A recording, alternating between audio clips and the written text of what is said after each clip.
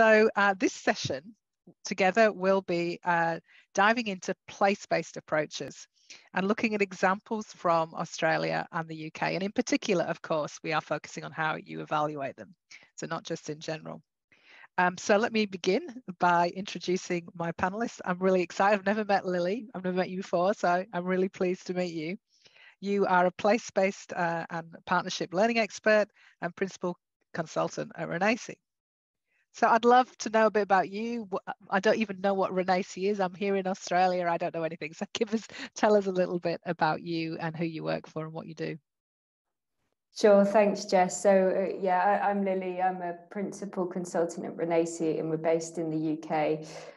So Renaisi is a social enterprise. I don't know if that model transcends beyond the UK, but we are a business that pours our profit back into social causes, basically. And Renaisi specifically focuses on place-based solutions to socio-economic exclusion. And we do that for a number of ways. So we help people get into work through employment services. We deliver place-based systems change projects. And what I do is provide, part of our consultancy is that we deliver evaluations and learning partnerships for funders and charities doing place-based work. So I head up that part of the organisation.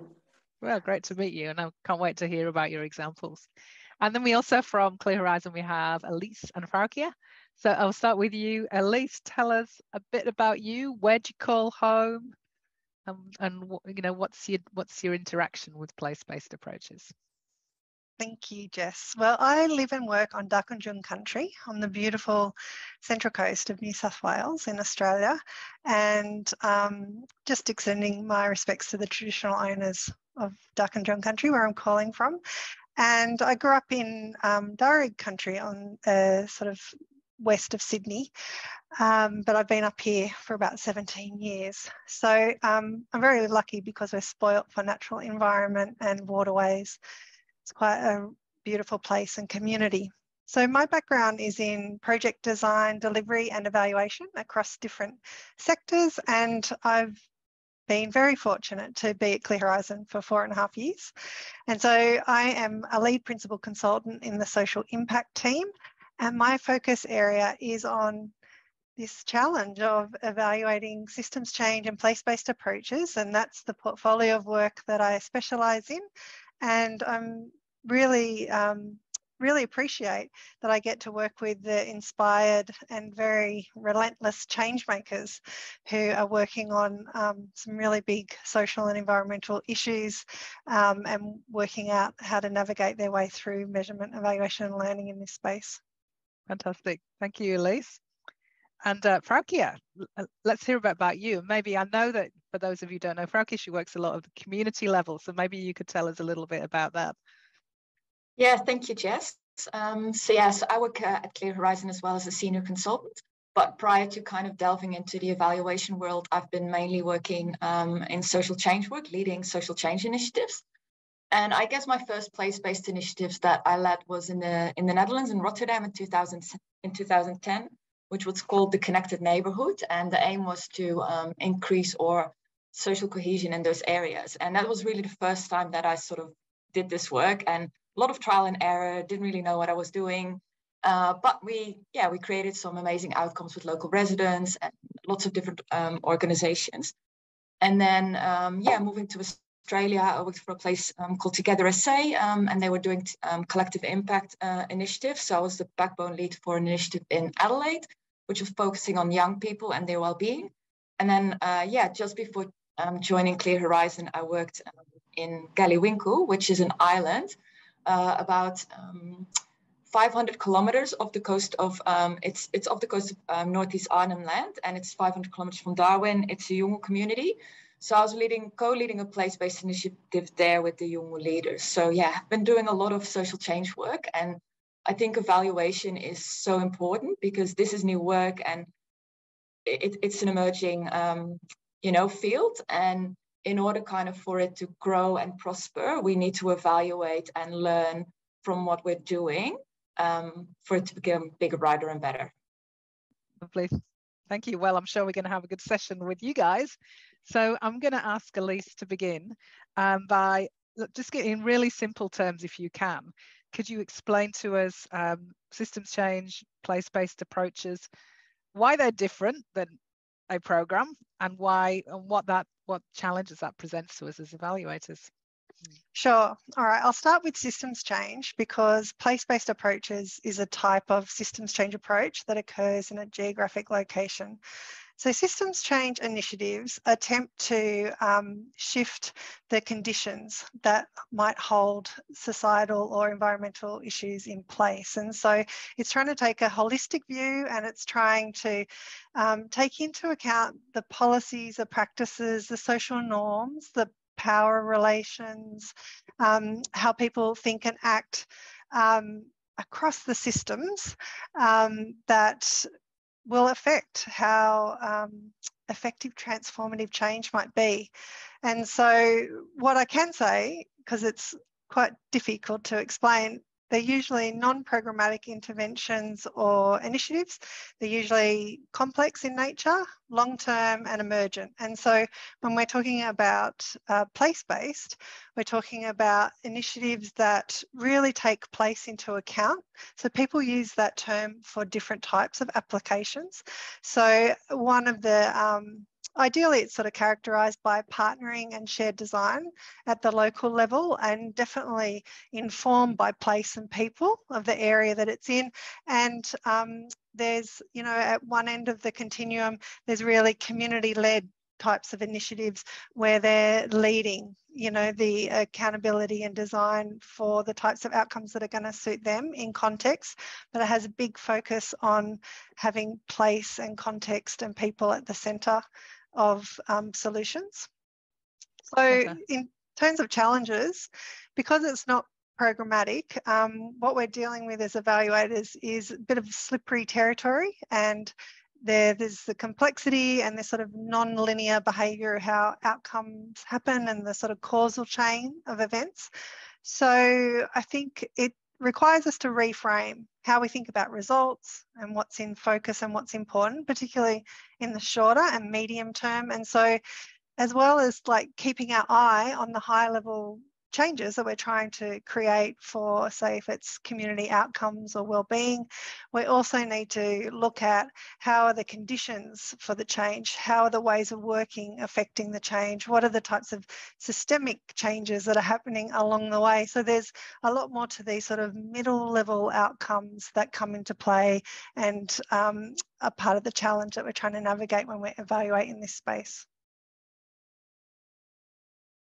A hard thing to say in such a short period of time. Thank you, Ellise. So they're not programs, they go across multiple programs often, don't they? And they centre on people. So Lily, I might come over to you now.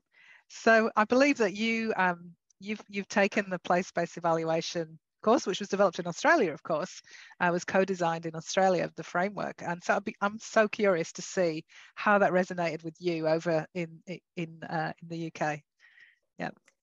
Great. Yeah, it was a really great course, and it taught me so much. Actually, we use a lot of the frameworks and tools in our place-based work in the UK. And I think actually, Ellise, what you've just said resonated with me the most from that course was the time it takes to reach the end outcome. And we knew that as organisations that evaluate place-based work, but it was kind of actually telling funders there's a way to measure the progress and the kind of the development towards the change that you're trying to create, and that being evidence in itself, and that being a kind of a positive demonstration of how the program's working. I think that was a real light bulb moment actually from the course. And we've taken 3 key principles actually into our place-based evaluations from that course. And the first one is about always being participatory and inclusive. So bringing in those most affected to help with the design of the evaluation as well, so that it's relevant for them, and the communication of findings makes sense to them. And they have responsibility and ownership for the evaluation as well as the project delivery. So we get them in to kind of help define the outcomes and think about what they're going to do to prove them, as well as kind of who's going to take responsibility for all of that. The second principle we've taken into our work, which, you know, we were doing anyway, but this course really helped to solidify that, was around being theory driven. So as we've mentioned, place-based programs have multiple partners and the potential for multiple interventions. And at the outset, you just don't know what's going to happen, or how people are going to work together or decide to kind of create change. So it's essential to develop a theory around how that is going to happen to reach the desired vision, and understand who's contributing to it, what role they're playing, and how they're going to support change to come about. So yeah, developing a testable theory. And that moves us on to our third principle, which is around being flexible and iterative, and knowing that your theory is going to change.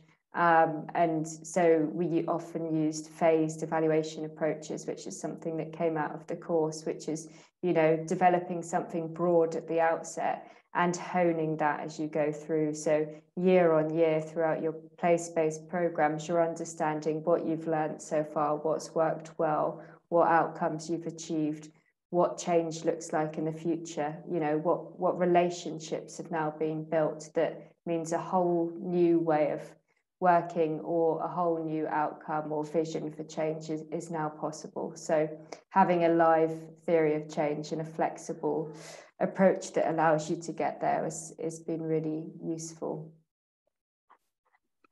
Fantastic. And I would love to, it's great to hear how you've used it, and to imagine that this stuff is happening right across the planet.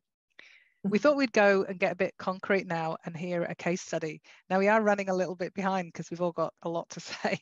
So I would ask you, Froukje, to be fairly brief in your case study, if that's okay. But let's do this, because it's really important to get real, isn't it? And I'm sure the audience want to hear.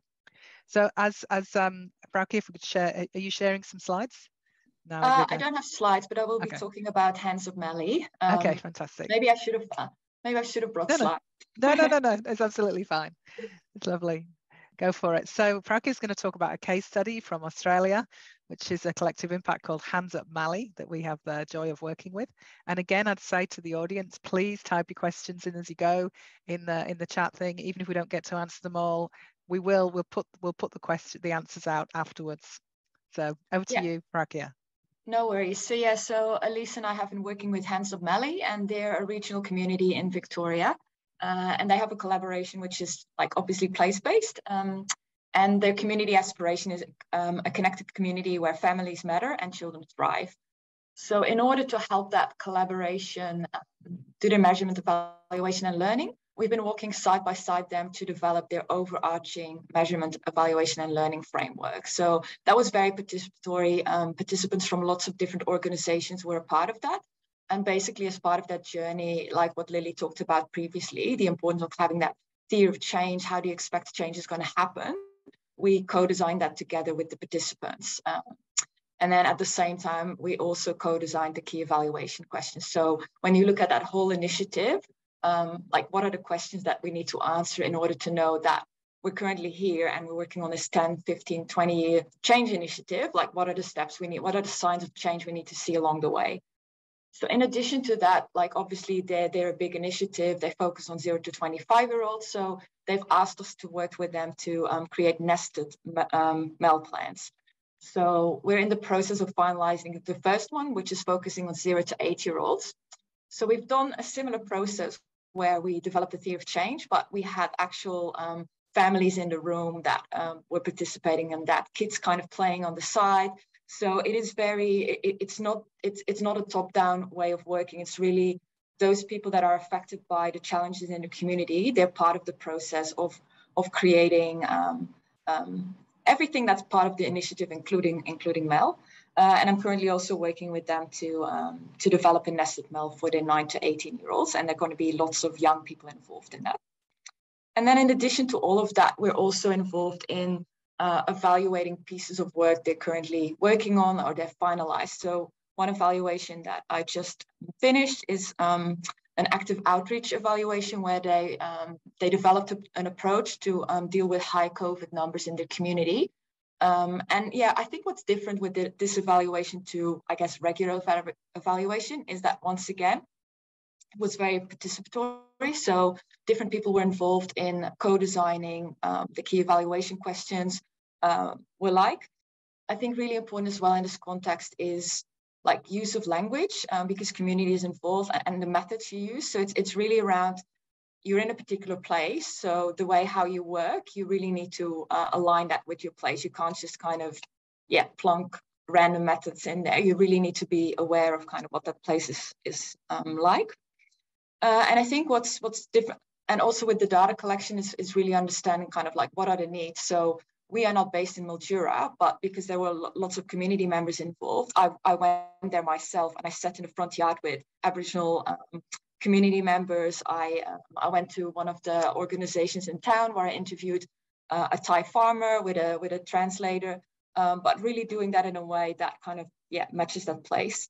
And I think what's important there as well is, like, then when you kind of like analyze the findings, we do joint sense making. So actually inviting people from that place, and that's members from different organizations, but also community members, to be involved in actually like understand like what is the data telling us, and doing that joint sense making and analysis. So that is not just you as an evaluator that's kind of like interpreting the data, but it's actually that community. And I think what's really like I'll finish now, but I think what's really awesome is that in addition to the report we wrote, Hands of Mallee themselves have created a video which actually kind of like explains the findings of the evaluation.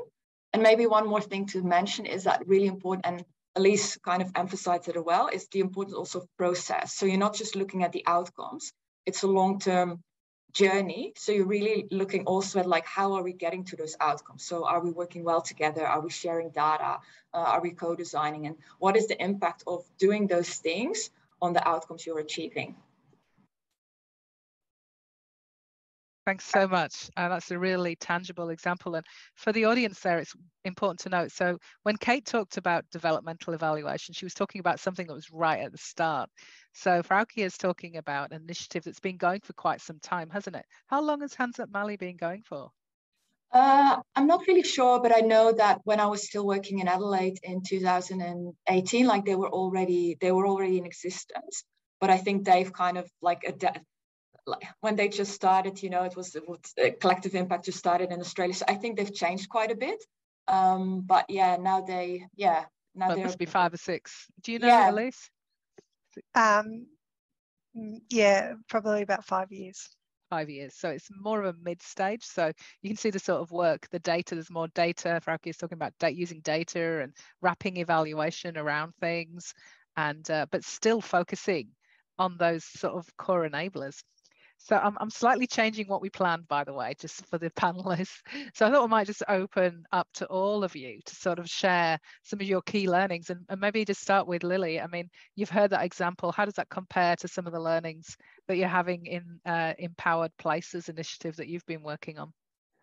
Yeah, I mean, it really resonates, actually. We're doing, I think some of the stuff you're doing around using the community and part of the sense making is something that's been so useful for us as well. And also kind of understanding that learning's happening at so many different, or outcomes are happening at so many different levels has been a really important finding for us, and that the kind of emergent change is leading to more change, and it's quite hard to measure that on an ongoing basis, so you need a framework that allows you to kind of continue to do that as you're going, and to kind of to understand new and emergent outcomes. And so it's quite a lot of similarities in the process that Froukje was talking about.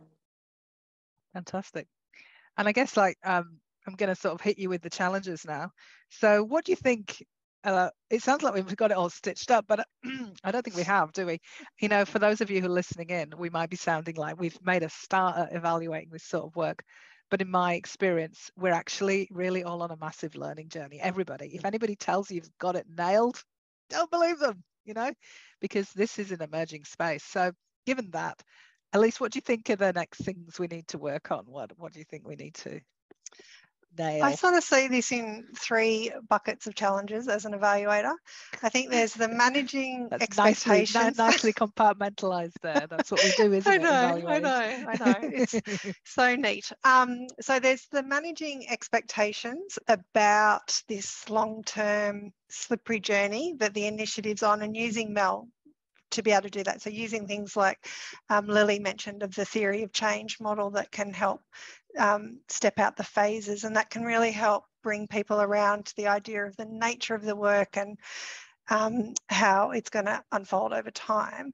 And then there is the cultural aspect, which is equally as important as the technical aspect of measurement, evaluation and learning. And so that is having a safe culture of learning where that's quite different. It's a different way of working, because often people from organisations are in competitive funding environments. It's not safe to share things that aren't working.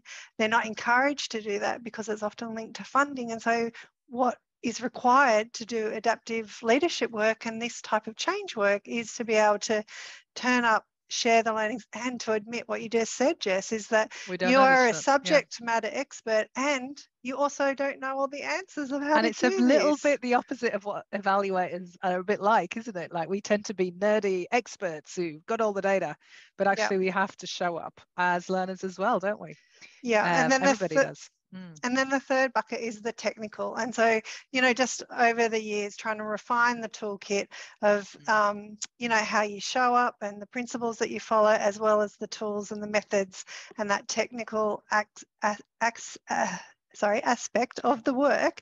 But one thing that I trip up on all the time, I'm still learning how to do, is how to present this in really simple ways that, you know, don't trip people up, because it's full of jargon. We're like jargon machines in this space. We are jargon machines.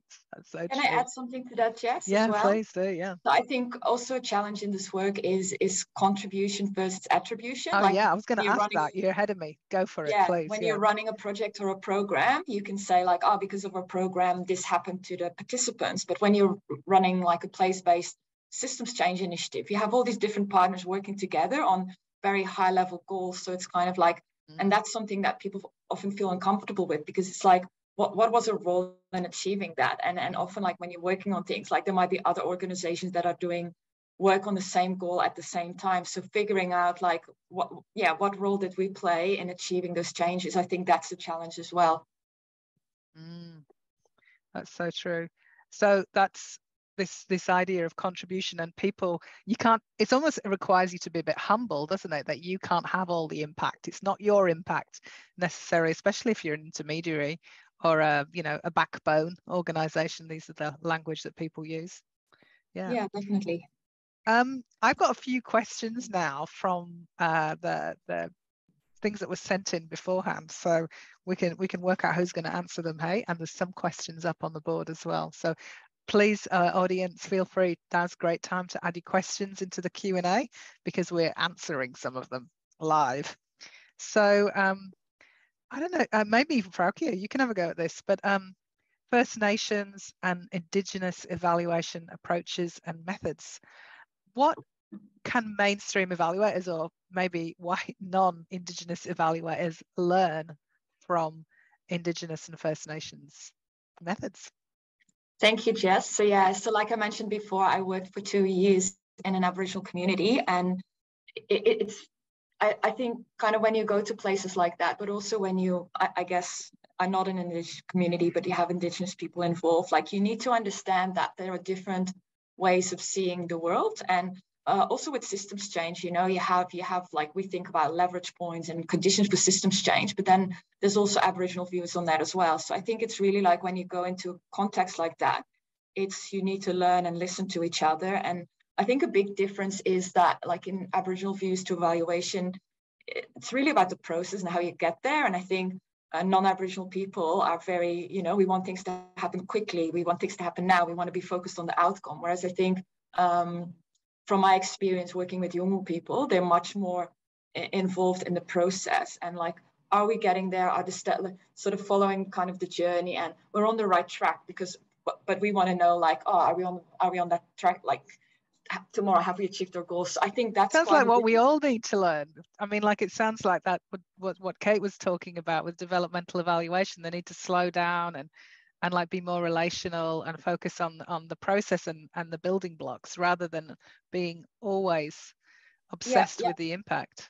And I think also what's important as well is things like language. It's like, even if we have the same understanding about things, if we use language that people are not familiar with, or the other way around when people are talking about Aboriginal concepts. So it's really about creating that joint understanding. And yeah, when I was working in Gallywinkel, we built metaphors. So we were using a collective impact approach, and we actually built a hunting and gathering story that explains that approach from a Yolngu worldview, but is actually talking about the different conditions of collective impact. So sharing data, mutually reinforcing activities, having a backbone. But yeah, so it's bringing like the Aboriginal people and the non-Aboriginal people working that space together and having that joint understanding. It's not easy, but it's really important. And I mean, I've learned so much, and I think, it really enriched my practice. I've got a question from the Q&A. I'm going to have a crack at it. So in the examples that we've shared, so Lily, Ellise and Froukje, of place-based, and how do you bridge the gap between lived experience and technical expertise in those evaluations? So there you go. Anybody want to have a crack? Yeah.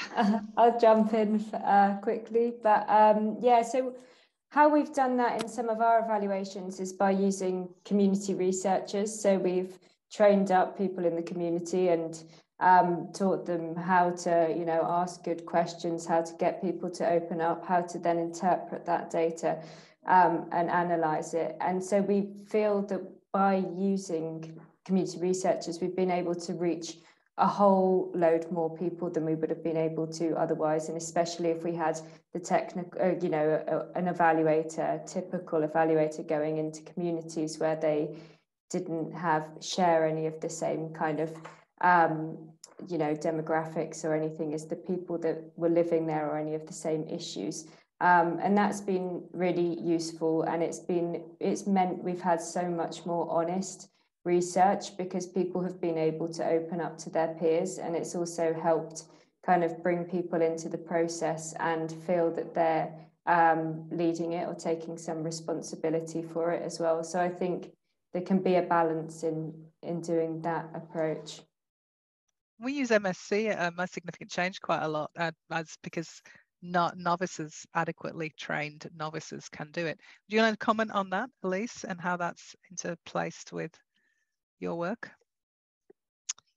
Well, I think that story-based approaches like Most Significant Change technique are really good at being open-ended and encouraging people to talk about what change matters in their own words, from their own points of view and lived experience. For some of the partnerships that I've worked on, having it valued that there's different knowledges and different types of evidence is going to count from the beginning is really important, so that lived experience, local cultural knowledge can sit alongside research and publicly available data, and that lived experience comes in really early. So from community conversations to Most Significant Change techniques, all of those sort of open-ended story narrative techniques are really good. And then I think you also have to approach it so it might not get to consensus. So sometimes there are going to be different perspectives from different evidence sources, knowledge sources that are going to sit beside each other and, be at odds or have tension, and that it can't all be resolved sometimes into one truth. And so you have to work out ways to be able to sit that beside each other, while still being rigorous and still meeting the expectations of what evaluation has to deliver. But I think it's different to that, conventional view of the findings that you get from program evaluation. Well, guys, the time is up for this session number 2. So shortly we'll move into the 3rd session with Penny and Zazie. But before we do that, I just want to say, if anybody's interested in learning more about evaluating place-based approaches, bearing in mind that we're all still learning. A couple of resources. There's the guide, which is free. You can access it. Maybe somebody could pop a link to it in the chat, but that's was on the web. But there's also our training, if people are interested in going along to that, which is based on the framework, which is Evaluating Systems Change 1. And again, if you're interested, or you know anybody who's interested, if you use that link, you get a discount.